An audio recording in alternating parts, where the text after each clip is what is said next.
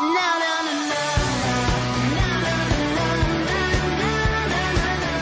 I'm Dakota and welcome to my Teen Vogue cover shoot.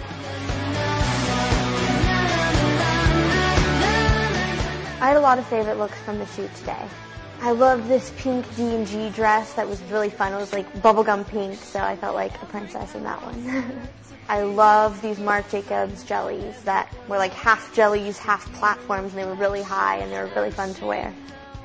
My personal style, I would say, kind of changes from day to day according to what mood I'm in. Sometimes I'm just like a jeans and t-shirt kind of girl, but I'm usually pretty girly. Like I love bright colors, I love pink, I love all of that. But I would say it's kind of modern with like a fun twist. My character in New Moon, Jane the vampire, she's pretty evil.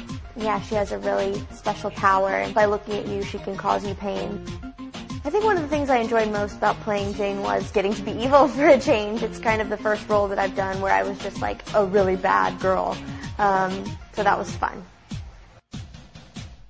I think the Twilight series has really caught on. It's become such a phenomenon. I wasn't nervous about joining the cast. I was just really excited. I was really excited to get to work with all of them. And because it is an established cast, you know, I was like the newbie coming in, but it never made me feel that way. And I was like part of the family, which was really nice. I've done more than one movie with Kristen.